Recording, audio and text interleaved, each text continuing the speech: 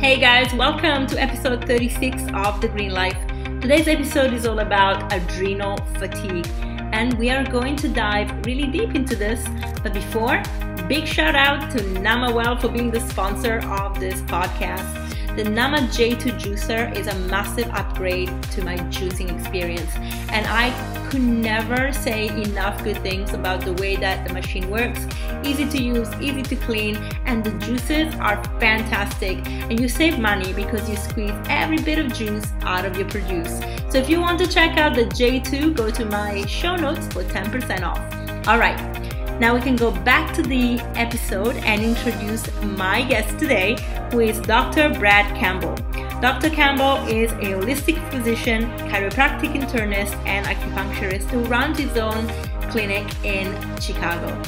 Dr. Campbell became a sensation over Instagram in the past 2 years, talking about positivity and medicine in a way that is empowering for people. And also because he has this beautiful Irish setter called Albus Dumbledore, who is the most beautiful puppy. So his videos were in the car with Albus in the back, and we all fell in love with him, the dog. And so I was listening to Dr. Campbell, and I love this message. And I saw that he had a book. And the book is all about adrenal fatigue, a subject that is huge, and I think we all have to understand a little bit better because so many of us are actually facing this and we don't even know it. So we're going to dive into this, but before, let's just say that Dr. Campbell believes that true medicine is about vitality and longevity and is empowerment of his patients. So he creates this beautiful relationship with all his patients because he really allows them to find the way to be healthy.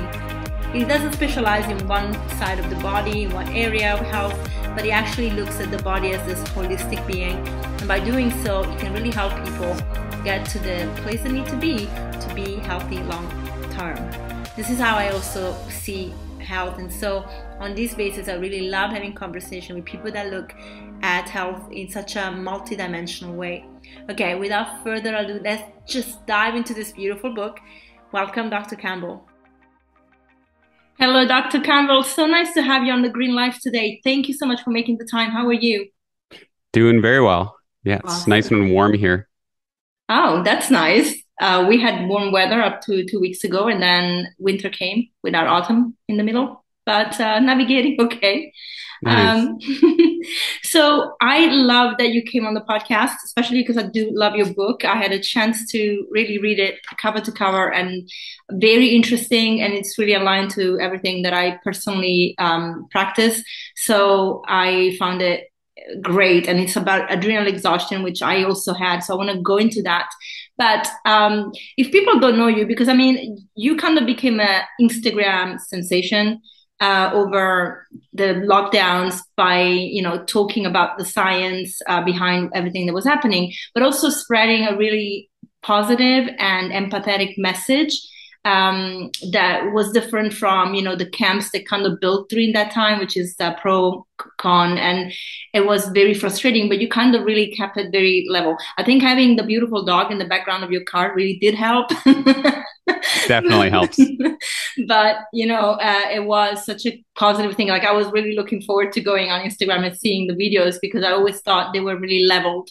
So if people don't know you though, can we give them a little background about your practice and how you started doing these videos on Instagram? Yeah, so I went to Chiropractic and Naturopathic School, which is just west of Chicago, Illinois, called National University of Health Sciences, and then got really far down the rabbit hole of all things holistic. When I went to school, I got really excited, and I was considering med school versus natural medical school, which in the United States is different than other countries. We have naturopathic medical school, and we also have doctors of osteopathy, DOs. So we have NDs, MDs, medical doctors, and DOs. We have like 3 categories of physicians. And then in many states, doctors of chiropractic, DCs, are also considered primary care physicians. Mm-hmm. So there's doctors of physical therapy. So there's a lot of different types of doctors. And I was considering doing the more traditional allopathic mainstream modern medicine MD or DO type approach. But most of the doctors I talked to were not very healthy. They were on oftentimes psychiatric medications or were struggling with mental illness. They were Oftentimes their wives were raising their kids and they didn't have enough family time, or they were divorced and they were really stressed out by the 12 years of medical school and residency and clinicals. And when I talked to every natural medical practitioner, they were super happy, super healthy, super good at work-life balance, had great families, loved their lives, were just much more positive about it. So I went to that natural medical school and just fell in love and started studying everything I possibly could, got into something called applied kinesiology, which is a form of biofeedback, which then led me to acupuncture. It led me to more stress and emotional type healing.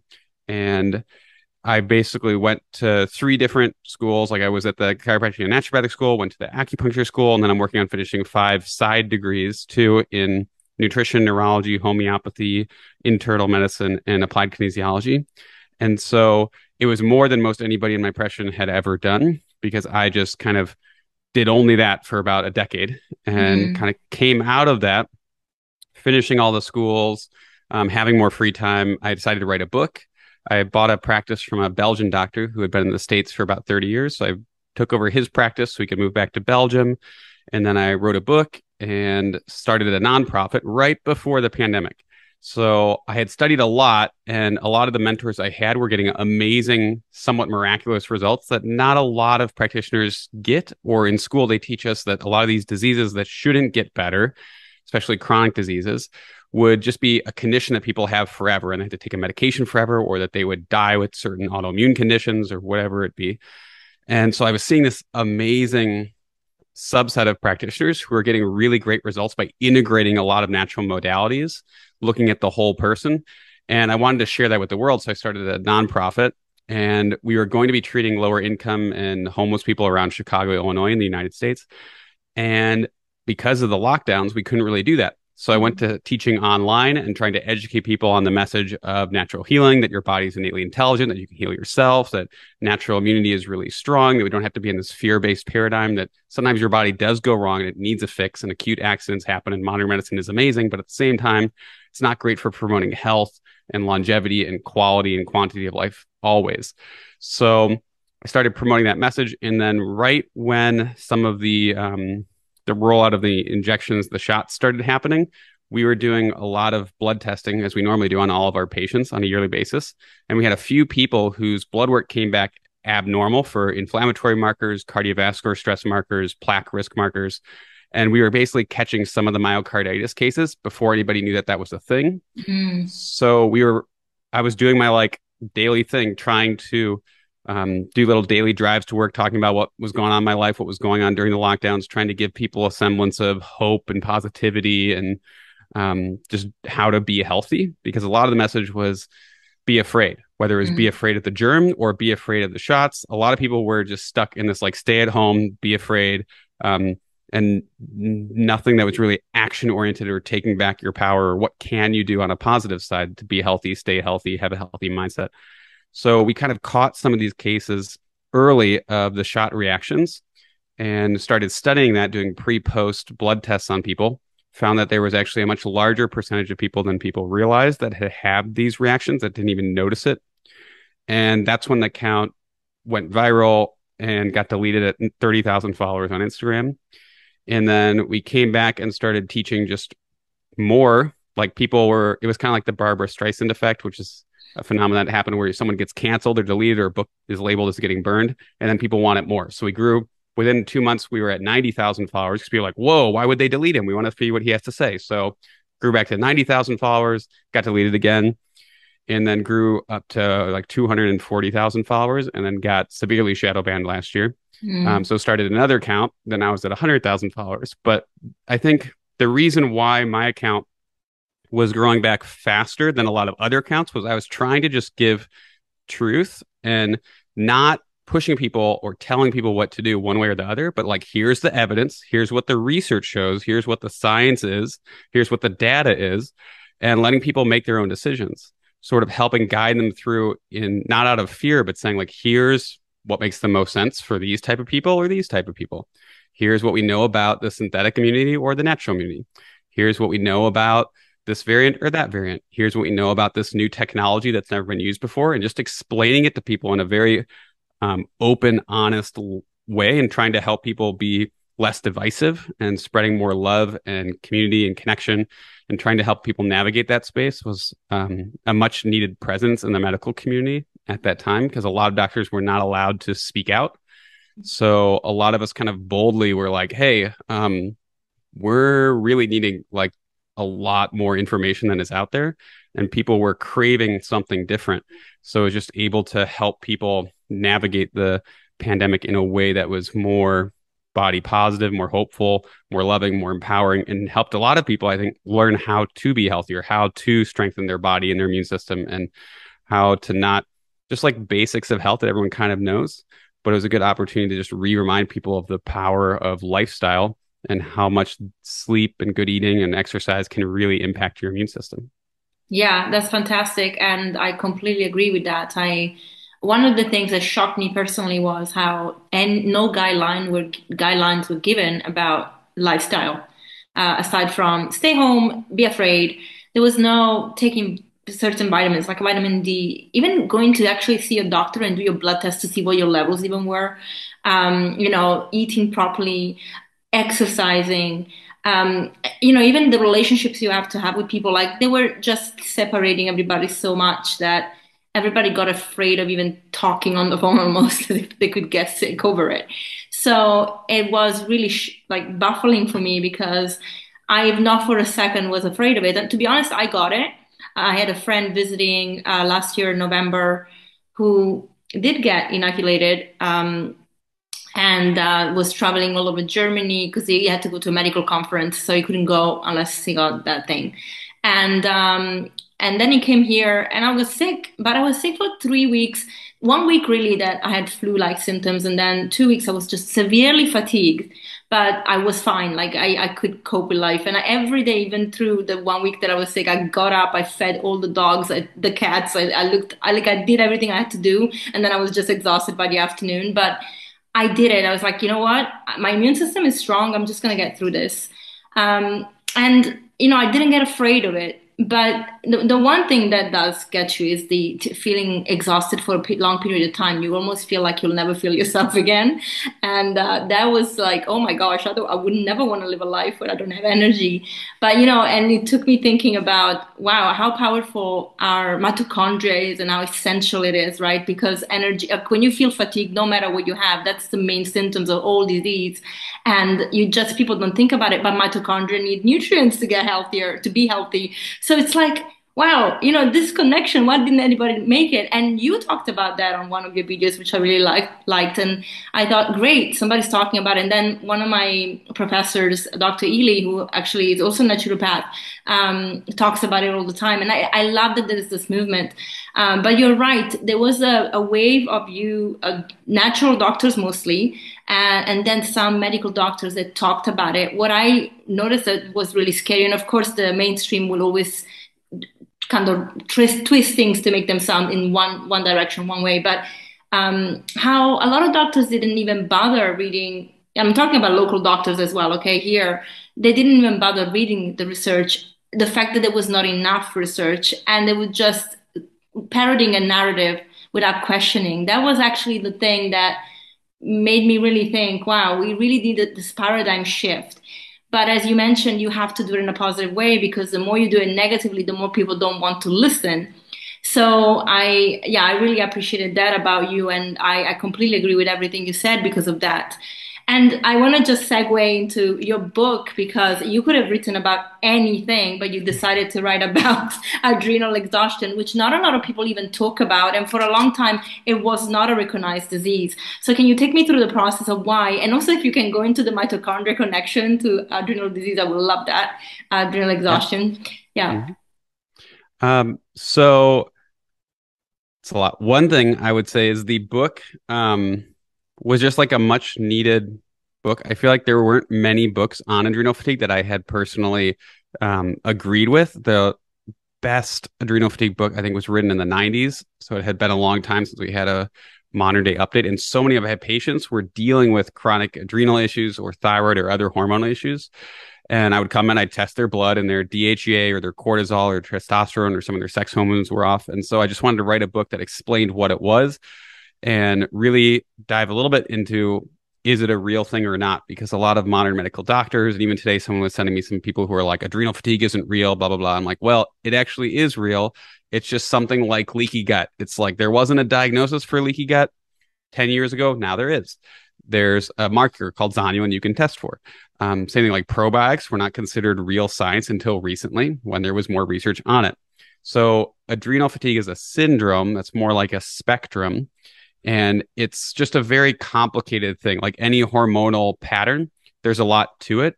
It's sort of like your body has a whole hormonal symphony or a whole orchestra with different instruments that are playing. So a lot of people will say that adrenal fatigue is now called burnout, which is an ICD-10 code, which is a little bit more work job related of a code.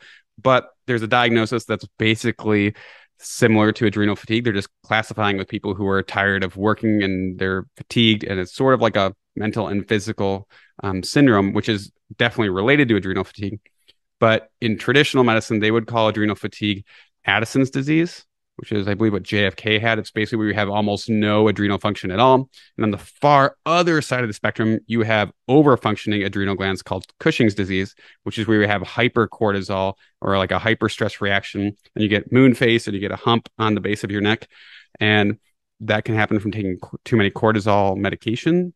So if you're taking too much cortisol medication, that can create a pseudo-Cushing's type state where your adrenals are in overdrive. Or you can have the exact far opposite, but everything in the middle, like that's like the 1% on either side. The other 98% of people who might have a dysfunctional hormonal system or a dysfunctioning adrenal system get missed. So a lot of people now will call it mitochondrial dysfunction, or they'll call it HPA axis dysfunction. And HPA stands for hypothalamus pituitary adrenal. But those are only three instruments in the orchestra. There's also the thyroid, there's also the gonads, there's also your prefrontal cortex and your midbrain. There's a lot of other feedback loops that all play this large orchestra of how our hormones relate to each other. And the mitochondrial dysfunction comes in because your adrenals help that whole symphony work. And if your overall hormonal system is really happy, then your metabolism is running well and your mitochondria are running at high efficiency. And if they're not working well, if you have certain hormones like thyroid hormone, like adrenaline, like cortisol, like DHEA, like epinephrine and norepinephrine that are off, then your mitochondria will be underperforming. So it just sort of like lowers your whole body energy. Like when you were sick for a couple of weeks, that's one of the circuits that can be lowered. And a lot of people will say that adrenal deficiency is mitochondrial dysfunction, or they'll say that thyroid deficiency is mitochondrial dysfunction, or overall toxicity or inflammation can cause mitochondrial dysfunction. They'll talk about how stress can cause mitochondrial dysfunction. But the adrenal gland system is a really good system to talk about mitochondrial dysfunction. And they relate very much, those syndromes relate a lot to each other because the adrenals connect stress to physical health, to hormones, and they do it in such a beautiful way. That's a really great way to view that whole orchestra. I actually experienced what you're just describing.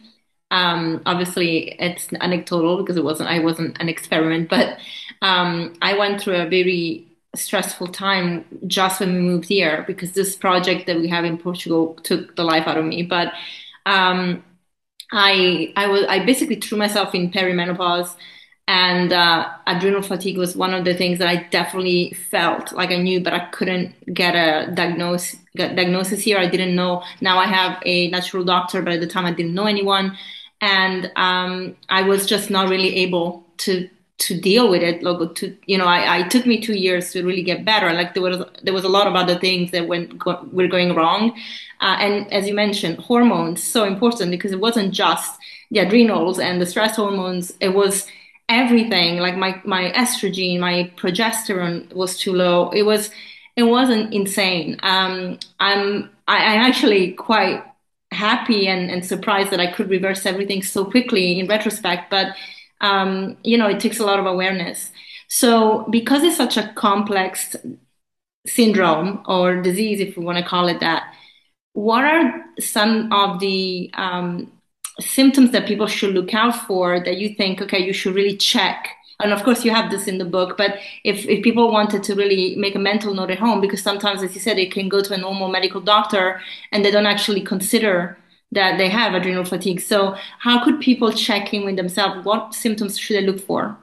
So the best way to go through remembering the symptoms is remembering the four S's. So your adrenals secrete four different types of hormones. I call the four S's, and that's salt, sex, sugar, and stress hormones. So salt, it secretes a hormone that regulates your salt and blood pressure balance. It's the adrenal gland, which is right on top of the renal gland, otherwise known as the kidney. So it helps regulate blood pressure with your kidneys through salt, sodium regulation. It helps regulate sex hormones like DHEA that then helps convert into the other sex hormones like estrogen and progesterone. It helps regulate stress hormones like adrenaline, epinephrine, norepinephrine. So, and then it also helps with sugar and cortisol, which is a sugar and energy type hormone. So if you have variations with energy, where it's hard to wake up in the morning, or you're tired in the afternoon, or it's hard to fall asleep, that could be an adrenal pattern. As far as the sex hormones, it could be low libido, or something like PCOS or endometriosis could play a little bit of a role. So different types of hormonal imbalances or low testosterone could be an adrenal type of issue. If it's stress, whether you're anxious, depressed, really stressed out, jittery, that can all play a role with adrenals. And some of the blood pressure things, especially if sometimes high blood pressure can be hyperadrenal sign.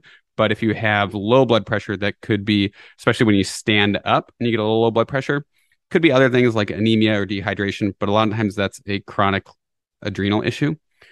And so a lot of people who have adrenal fatigue issues will have fatigue, they'll have sleep issues, they'll have energy problems throughout the day where they're up and down rather than a fairly steady energy. They'll crave salt, they'll crave sugar, and they struggle with different hormonal imbalances. What about mood? How does Definitely the mood. Yeah, Yeah. definitely mood. It's not the only thing. There's a lot of things that'll cause mood issues, anxiety, depression issues, but a fluctuating mood or blood sugar dysregulation can very much be related to your hormonal system and your adrenal glands. Okay. And so if people found out that, okay, I have actually three or more of these, what should they do to test so that they can get an idea?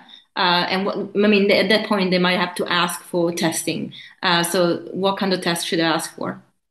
So the cheapest way is probably the quiz in the book, because I think you can get the book for Yeah. like $10 on Kindle or something like that. But there are ways to test, like blood testing might be the cheapest way to do it.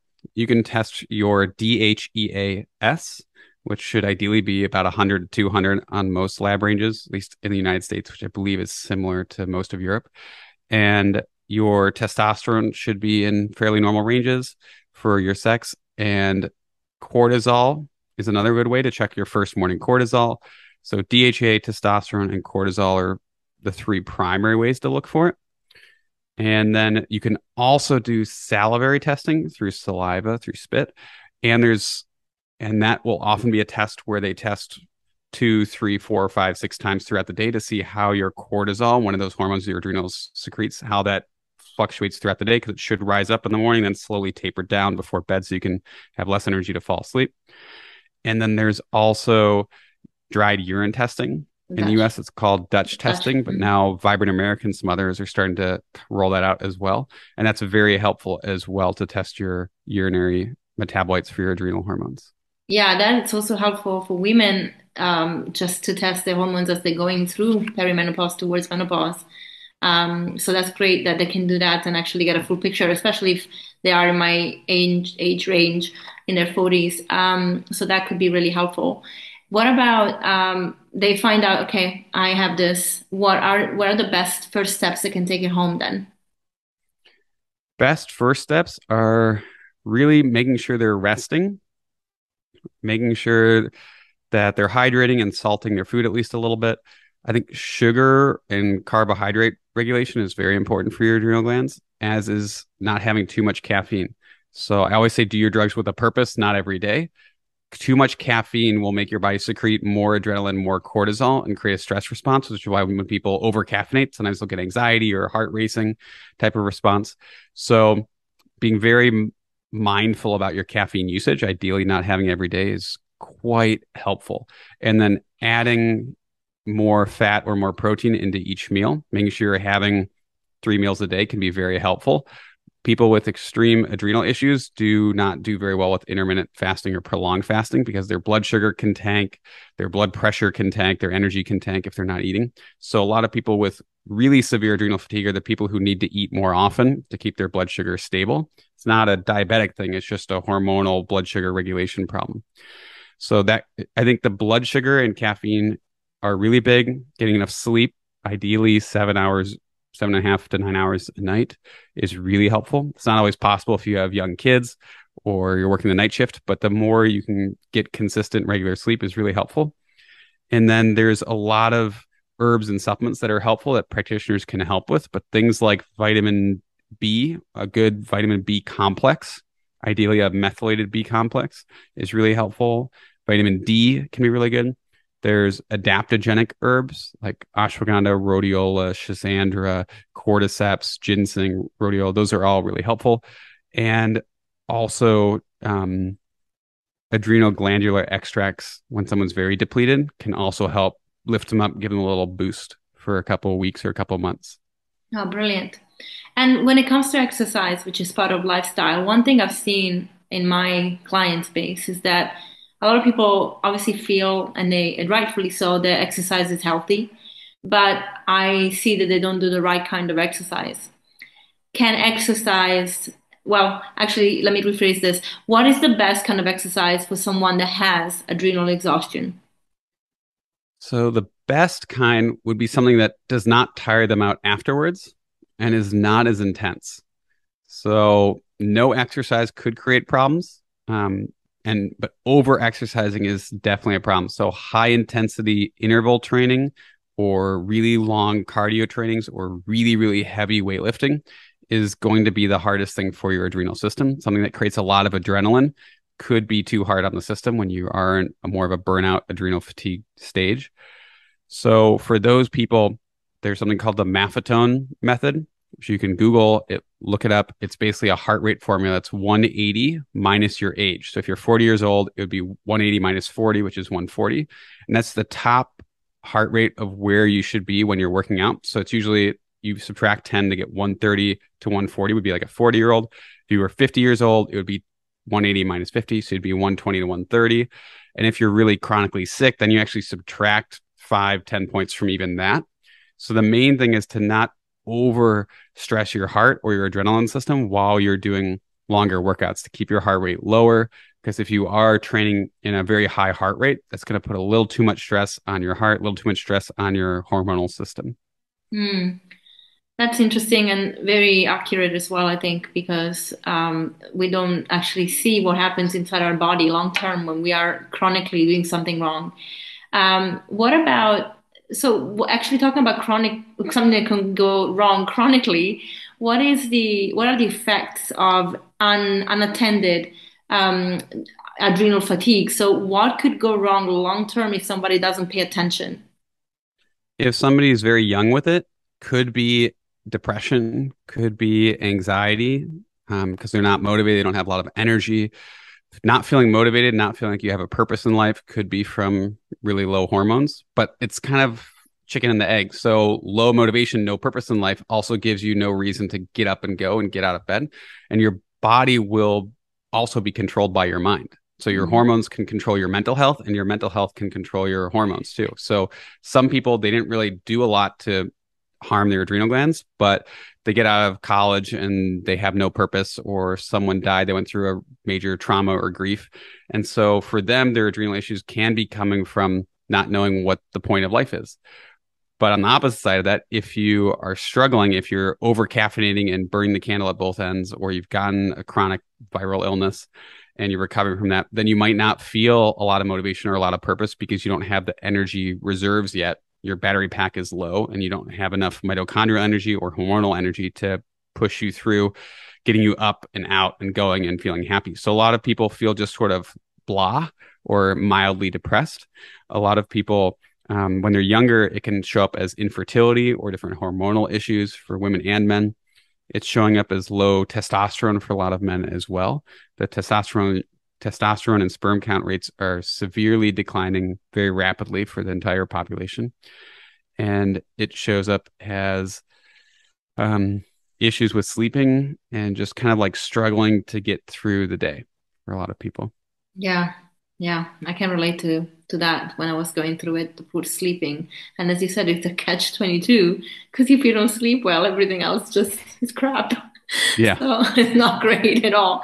Um, in terms of taking supplements, so there is obviously there's two camps even in the medical field where people are like supplements are not needed and they could be also dangerous for you if you're not taking the right ones. I know the US doesn't have a great regulatory system around supplements, but in Europe it's a little bit better. But there is, a lot of confusion basically. So people, when we talk about supplements with them, they are initially a little bit baffled. Also, they don't know really what brand to choose. So the first thing is, what are the key supplements that people should look at? And the second question would be, when we look at the RDA, the RDA that, for example, are advised by government guidelines, in my opinion, they're slightly lower than what we need, especially when people are super deficient. So what should people look at? And also in terms of quantity, do they need to vary from that when they need it? And how do they know? Like, can you test for certain vitamins that are essential? So I think that's probably where it helps to have a practitioner guide you through it because it is very complicated. Some RDAs, or the recommended daily amount of vitamins, are spot on and others are drastically off.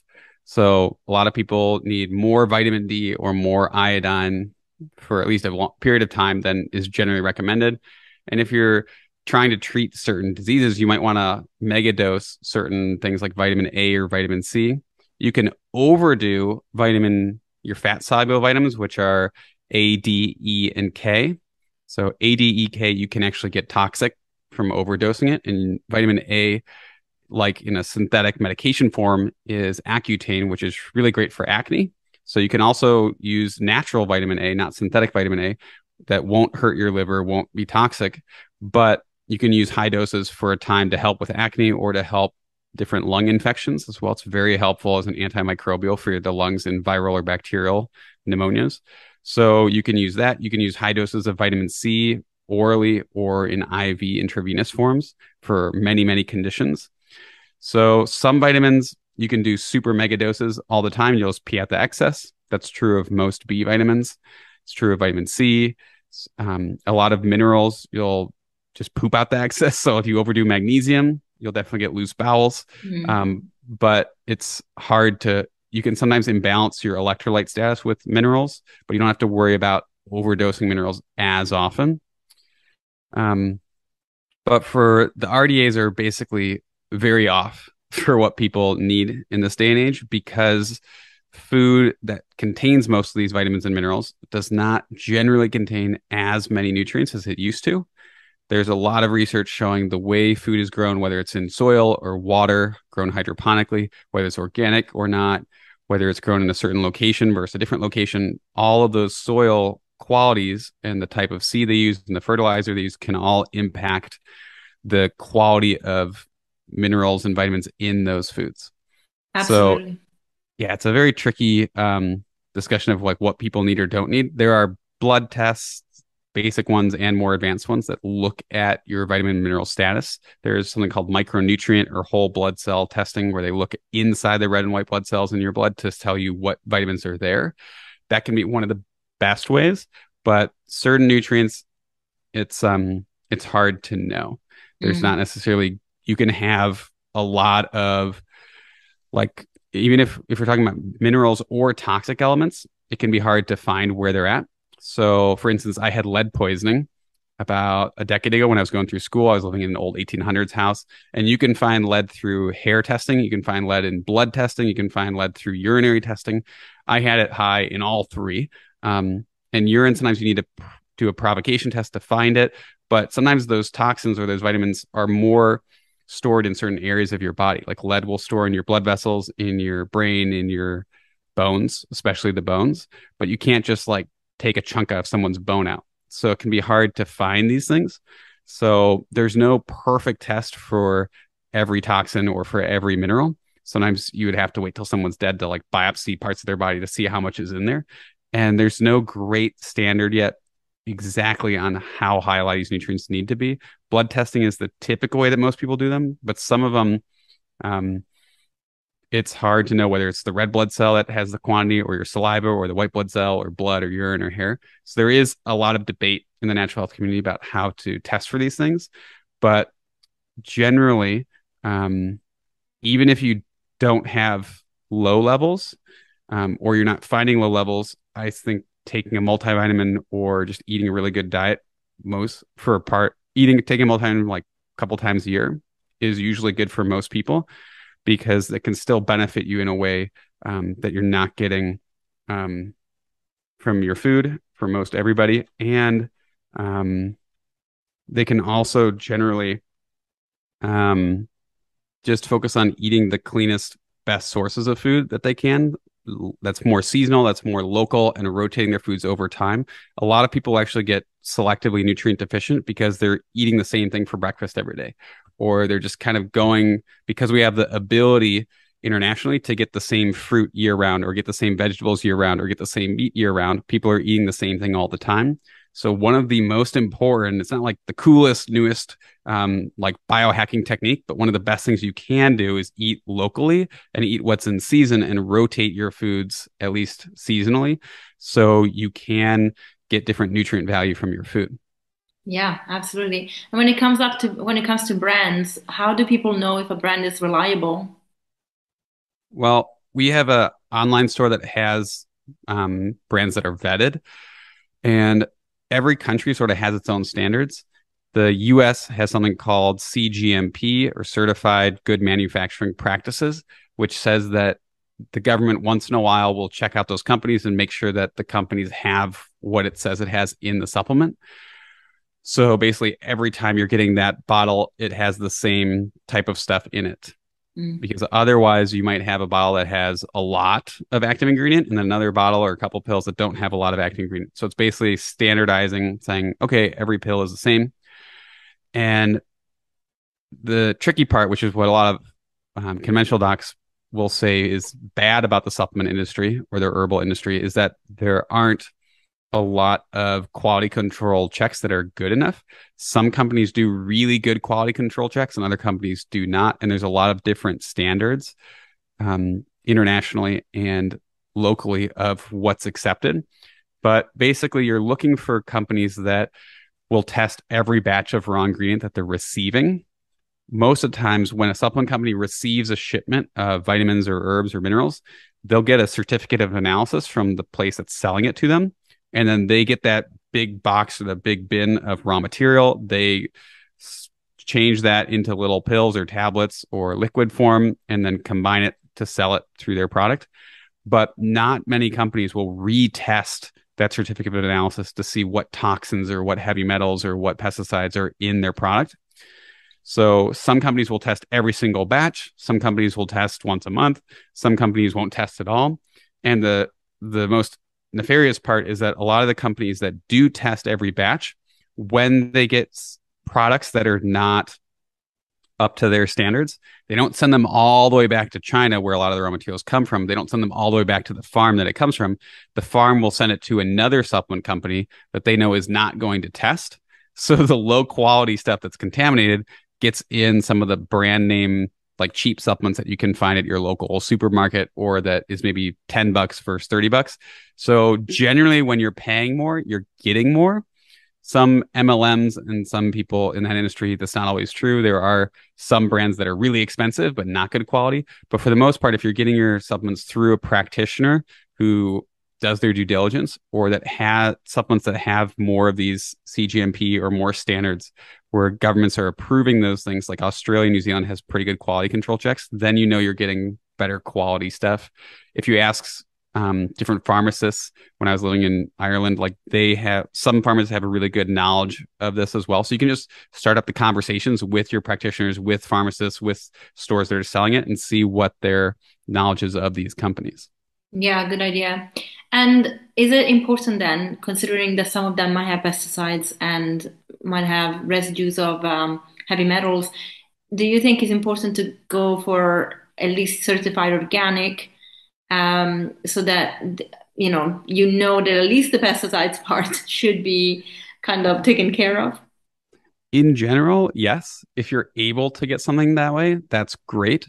Some of the vitamins don't actually come from real stuff, or like they don't come from the ground or plants. So certain things Yes. like vitamin C, ascorbic acid can be derived from corn, or there are certain like bacteria or yeast or funguses that'll actually um, get an extract of vitamins from that. So different B vitamins can come from like yeast cultures and things like that. So some of them can't be organic because of that process, especially certain synthetic vitamins. But there's also um, some things that are just in such high demand that we don't have enough organic raw material to go around. So a good example of that is different glandular materials by a company Standard Process, where they produce a lot of the United States' supplements for chiropractors and natural healthcare providers. And they have extracts of thyroid gland that help people with thyroid issues, but they go through 3 million thyroids a year.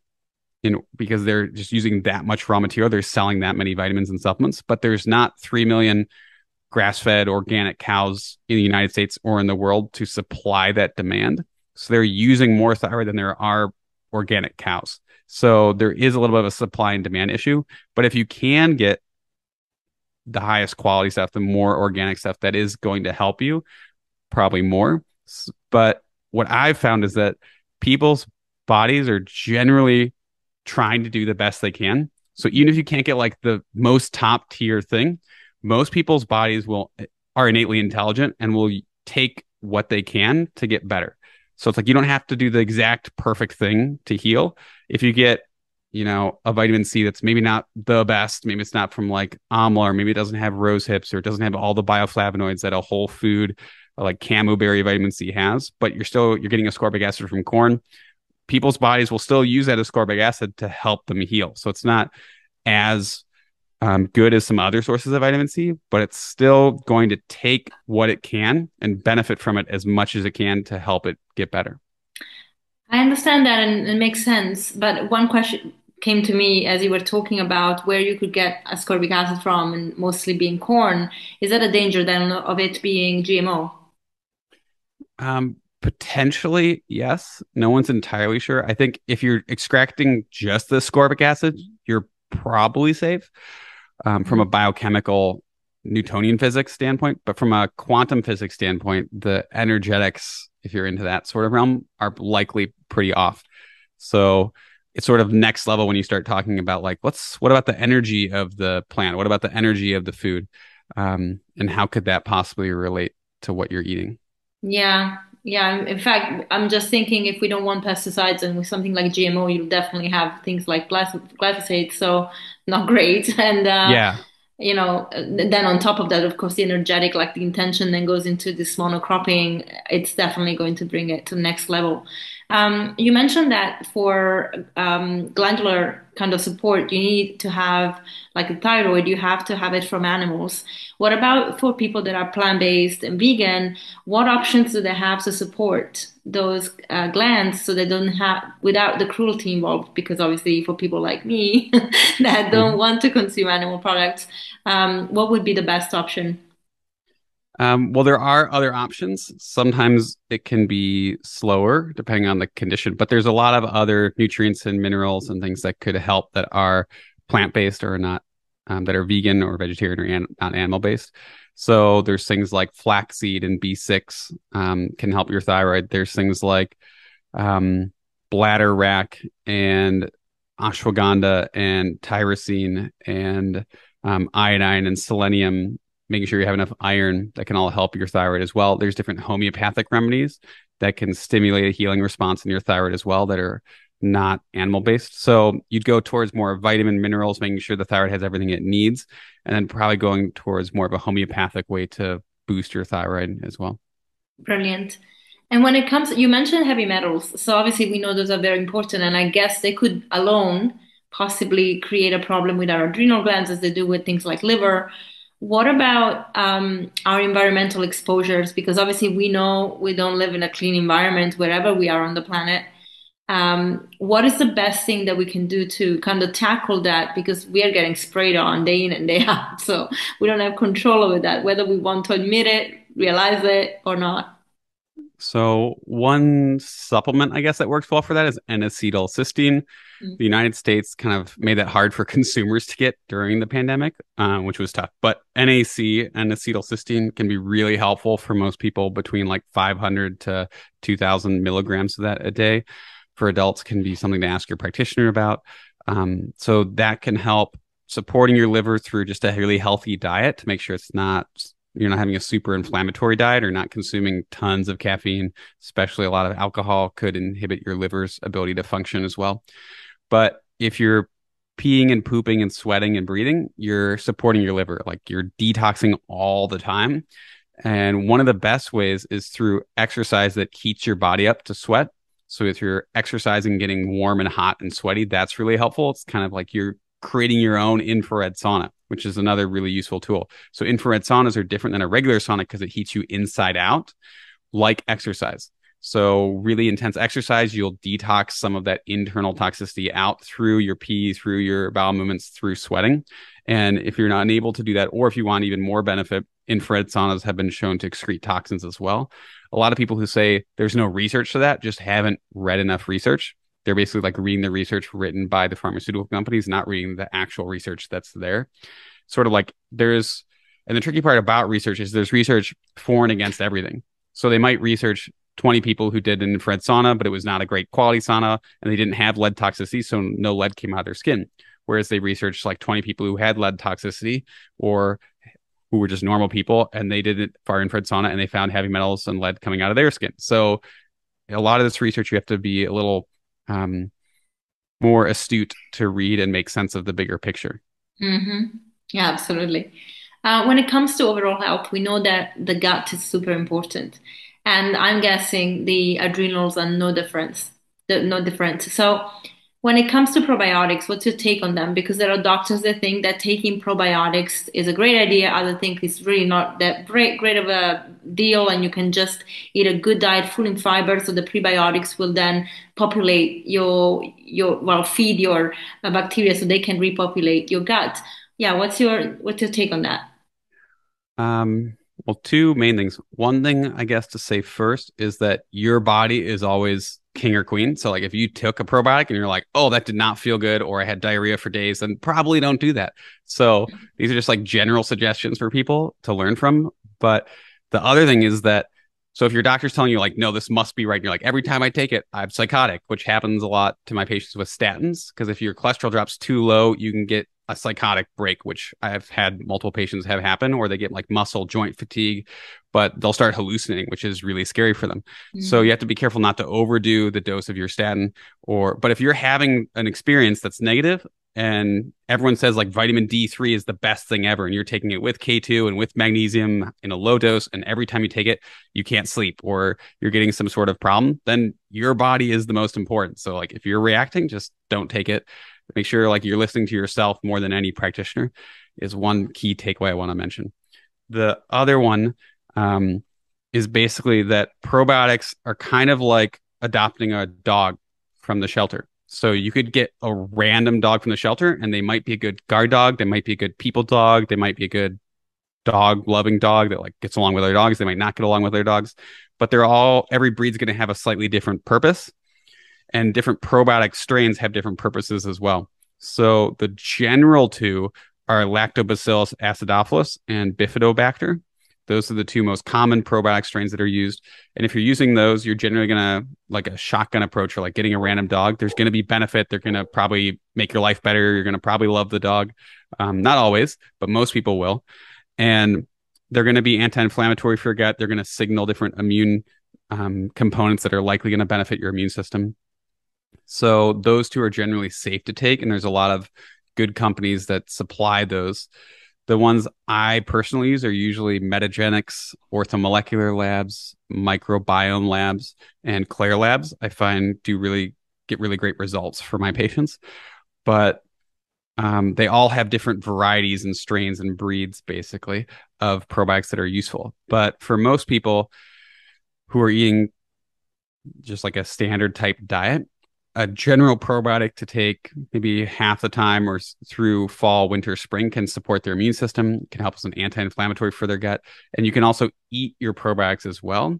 So you could eat fermented foods like pickles and sauerkraut and kimchi. And you can also make your own probiotics. There's ways to make probiotics from rice milk where you can have tons of Lactobacillus acidophilus, like billions and billions of counts of that probiotic. And it's a lot cheaper than buying an expensive supplement too. So you can learn to make your own kombucha, which has some decent probiotics. Though I do find for the kombucha lovers that if you overdo kombucha, sometimes people get a little too much yeast than bacteria, and that can create problems. But rice milk and other probiotics and kefir and things like that can be really helpful for people to do on their own to support that without having to buy a supplement. No, that's brilliant. Yeah. I mean, I only really ever found one company in the UK that I personally react very well to. The others that just don't do anything for me. I started There's a taking lot it of up. that. Yeah.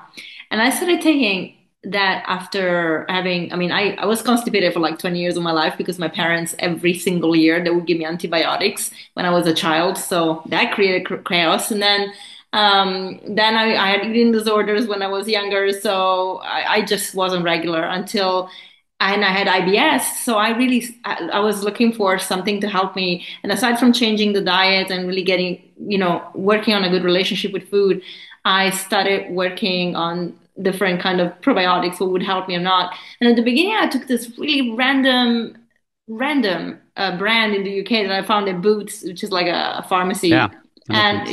yeah, because we were in Ireland. And I was just, it worked. Like it wasn't great, but it worked a little bit.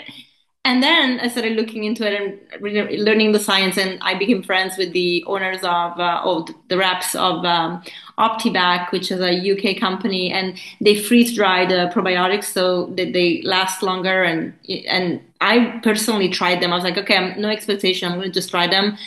For me, they work like a charm. And then I would take something completely different if I ran out of that, and it would be like, what? This is nothing. It feels like nothing.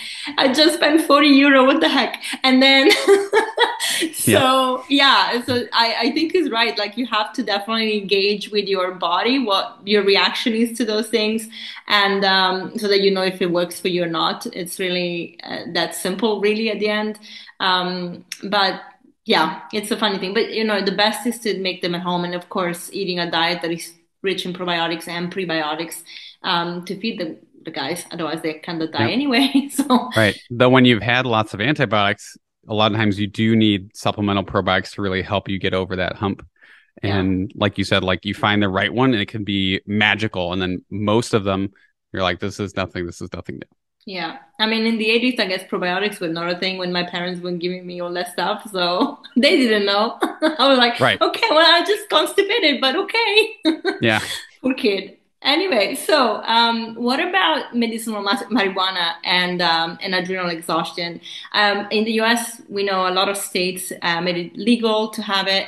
In Europe, you kind of can go to places where you can have it, not so legally, but sometimes it is. And it's just this thought about it being really helpful for some people. And we know for things like cancer, it could be very helpful. But for somebody with adrenal fatigue, I mean, if you're taking something like a sativa that is very relaxing and could make you even, less energetic, what could the synergy be? And is there a way to take things like medicinal marijuana in a conscious way when you have adrenal exhaustion? It's better not to touch it.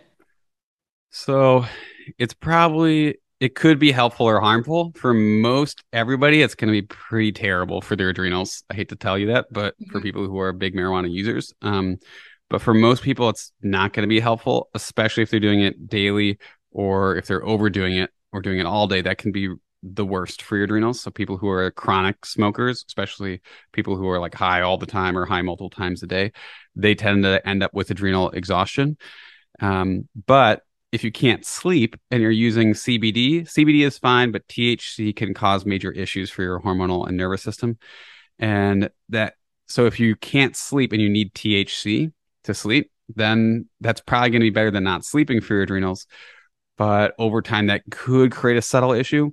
but I find it's typically the daily users or the more than once a day users just for sleep who are having the biggest struggles because it does sort of lower, does sedate you a little bit. It does lower motivation, does affect dopamine systems. Dr. Daniel Amen and others have shown on brain scans that it's not good for your brain long term. So it's much better, I think, than alcohol. It's much better than having like 5 energy drinks a day, but it's not the best way to be. Again, it's like why I say don't do your drugs every day, do them with a purpose.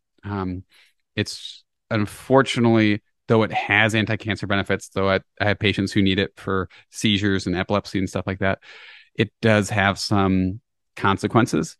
And I believe when your body truly needs it, it's likely going to have less negative consequences. But if we're using it without a strong intention or without a strong purpose, you're just using it recreationally or you're just getting high all the time, using it in that aspect, then it's likely to have more negative consequences for you.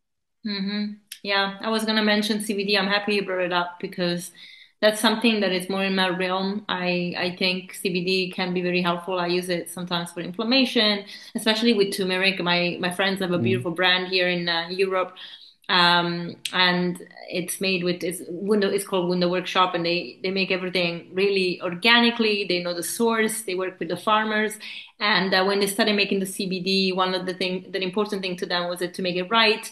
So I believe they do oxygen extraction and and they basically mix it with the turmeric because that's what the brand was initially created for, like with the turmeric.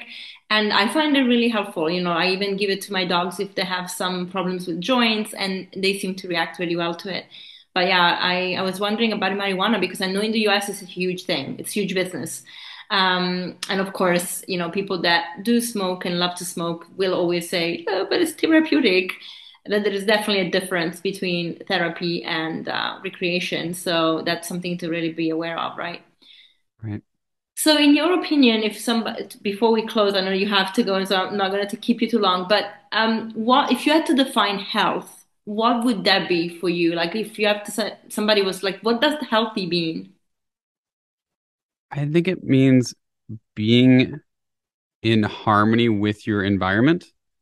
So you're in a complete state of physical, mental, emotional balance with the environment around you. So you're generally healthy. You would be like mentally well, physically well, and capable and able to be in your environment and not rely on drugs or medications. You could rely on just the natural world around you to be well.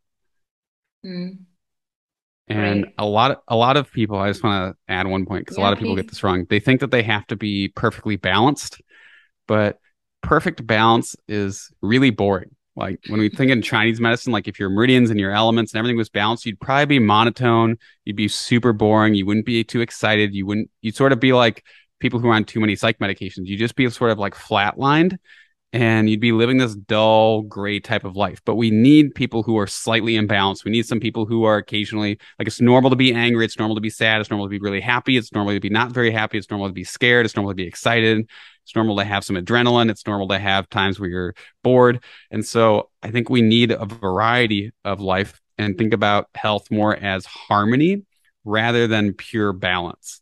So if your life is working for you and you're growing and you're changing and you're fitting in with your environment in synergy, in harmony, then that is health. If you're perfectly balanced, you're probably boring and not that healthy. Yeah, that's a good call. And you know, I was expecting you to say balance, and I'm happy you clarified that because you know everybody's like being in balance. And sometimes I guess I use it too, especially when I teach yoga, because we're trying to get to the place where we're not too fiery, not too airy, not too grounded, but and be like right in the middle where we can function. But at the same time, you're right, like we have these ups and downs. I mean, that's human being human, have those Right. emotions, and as you And said, growing. it's, yeah, I think it's normal to be, if someone punches you in the face, you don't want to be like, I'm fine, do it again. Like, it's like, Yeah. that's a healthy, righteous anger when it's going to help you. So, Yeah, absolutely. That's yep. great. Okay, last question. I have to ask you this because you have a beautiful dog and I have pets. And so do you feel that having animals has a huge positive impact on our health. For sure. Yeah. I think it helped a lot of my followers have a good time too. Just relax. I think it's very relaxing. Their saliva, I think, is shown to be more effective than an antidepressant. So like let them lick you a little bit or lick your hand or something like that. But their flora, their energy, it gives you purpose. It gives you structure in your life. When people are very depressed, one of the best things they can do is have structure. Or when you're ill too, one of the best things you can do is like wake up and go to sleep at the right time. And dogs especially have to take out, and they give you structure, they give you love.